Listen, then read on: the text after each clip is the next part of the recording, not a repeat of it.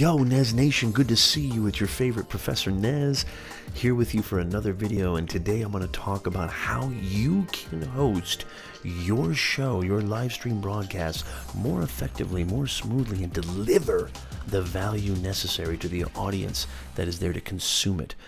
In the past 2 years straight, have been, those of you who know me and have subscribed to me and been following my content know I'm an absolute live stream nut job. I absolutely love doing this. I have so much joy, and I love interviewing people. I love bringing on guests. I love doing solo live streams. It's just in my blood. It's in my DNA. So I've been doing this really consistently, over 500 broadcasts. I host 2 podcasts, 2 live stream shows on Facebook, Twitter, and YouTube. And I want to bring my experience to the table here, and hopefully you'll get some value from this.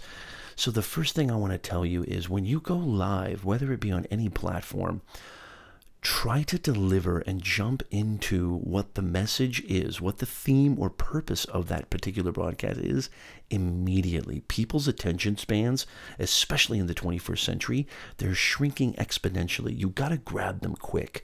I've seen too many people go live, and so many broadcasters, and even people who've run, professional, kind of more sophisticated type broadcasts, they take forever to get started. And sometimes, you see it's kind of sad in a sense. You see them start, they don't really get into their content or get into whatever their live stream's about for about 5 to 10 minutes. You just sort of see them sitting there, some of them even dumbfounded if they're even live yet, or wondering if they're even live yet, because usually there's a big delay in the technology, and being really aware of that is crucial to really having an effective broadcast. So get right into it. Get right into whatever your content is. If you're doing a how-to video, if you're doing a live stream where you're doing a giveaway, if you're doing a live stream where you're doing an interview show, make sure that your audience knows within that first 120 seconds what they're going to get, what you're going to deliver, and why they should stick around. The next thing is make sure that your audience feels like they're being acknowledged. You've got to acknowledge your audience when you're going live. The main distinction between live video and pre-recorded video, which most YouTubers, most content creators, let's just be honest, execute, you've got an audience there with a live broadcast, okay? And one of the things that is really essential to being a live engaged viewer is feeling like you're a part of the broadcast. That's the main differential. That's why people come to watch you live. There is nothing more jolting, there's nothing more exciting than hearing the broadcaster shout out your name. I don't know what it is. Maybe it's the little itty-bitty narcissist in all of us, or the little dopamine rush. I don't know what it is, but everybody gets that little jolt. Even when I go on people's broadcasts and they mention me and they say, hey, here's Professor Nez, it just feels good. You feel inclusive. You feel like you're being engaged. You feel like you're being acknowledged. You need to do that. Time and time again, I see so many broadcasters, they're going into their content, which is important. I want to get into that in just a second, but they're not taking the time to acknowledge. People are giving you their time. People are giving you their eyeballs. Appreciate that. And the best way to show that appreciation, that gratitude, is to acknowledge them. Now, this takes a little bit of practice because, yes, sometimes it can be overwhelming. You can't get to everybody, especially if you have a lot of people in the chat and they're asking questions at inopportune times, especially if you're doing an interview show.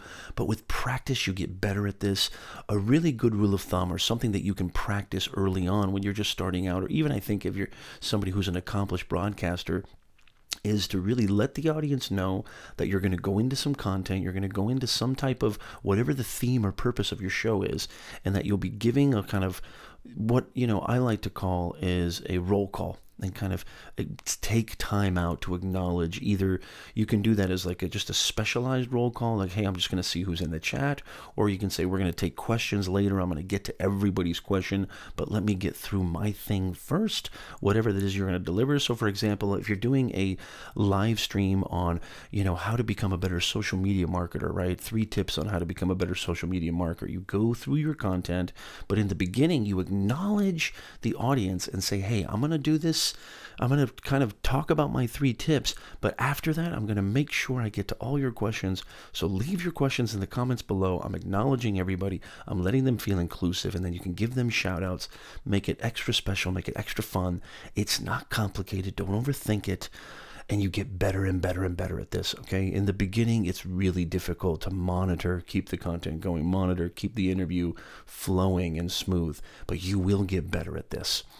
And lastly, get over the idea of perfection.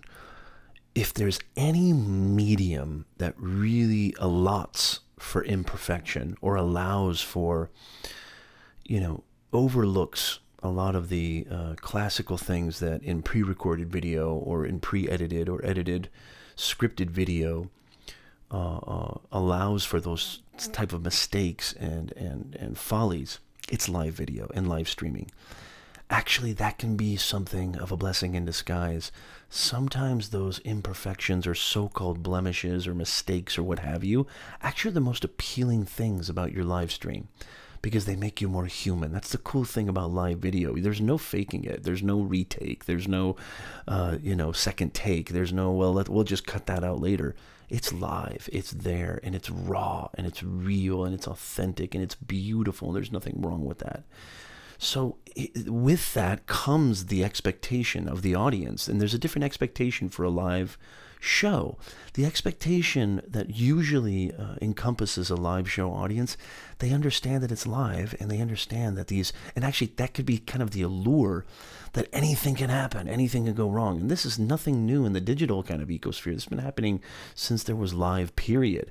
I'm a writing professor, okay, and if you really think of what I do, every single day that I go to work, I'm giving a live broadcast, right? I'm getting in front of students, sometimes as many as 100, 150 students in a large lecture hall, and I'm basically giving a live broadcast, right? I mean, I'm delivering some type of value, some type of theme, some type of concept or classroom, resource live. And, things happen. You sneeze or something, you trip next to your chair. Here's what I want to tell you lastly. Just roll with that. You got to roll with the punches. You got to roll with that. Keep that mindset. Notice how everything on Professor Nez's channel goes back to mindset. Keep the mindset of understanding, and maybe this will help more than anything. Understand that the audience expects nothing even close to perfection, okay? If anything, they're expecting things to go wrong, and it happens all the time. Even people who are so-called pros, and I'm not saying I'm one of them, because there's no such thing as perfection. There just isn't, especially in this live video, live streaming space. So roll with that, go with that. Don't allow that to hinder you. Don't allow the thought that what if this isn't going to be what it is. It's never. I don't think I've ever done a broadcast, and I've done hundreds, thousands of them. I don't think I've ever done a broadcast that went exactly every single detail according to plan. It's just not that. It's a different animal than pre-recorded video and the adoption of editing and allowing for retakes and second takes. It's just a completely different animal. So get that out of your head. As always, Nez Nation, I hope you got a lot of value out of this. If you are interested in videos and content that illustrates who you truly are and how you can share that through communication, through broadcasting, digital storytelling, through speaking, this is the channel for you. You got to click that subscribe button, hit that round icon right there, click subscribe so you'll always be notified, and we're busting it. Every single week, we're putting out 2 or 3 new inspiring videos. Almost every single week, I'm upping my game for 2018. I want to see you here. And by the way, if you have any tips, really quickly before we go, leave them in the comments below. Do you have any tips for how to host a live show more effectively? I'd love to hear from you, and I'd also love to hear what you thought of this video. And please tell me, this actual video was in response to a lot of you guys asking and requesting, hey, Professor Nez, can you do a video on how to run a live show, or what are your top tips for effectively running a live show broadcast? I do this for you, Nez Nation, so leave me in the comments below, what would you like to see Professor Nez produce? And I just might do it for you, Nez Nation, as I have time and time again. Good to see you as always. Have a wonderful, wonderful day. We'll see you next time.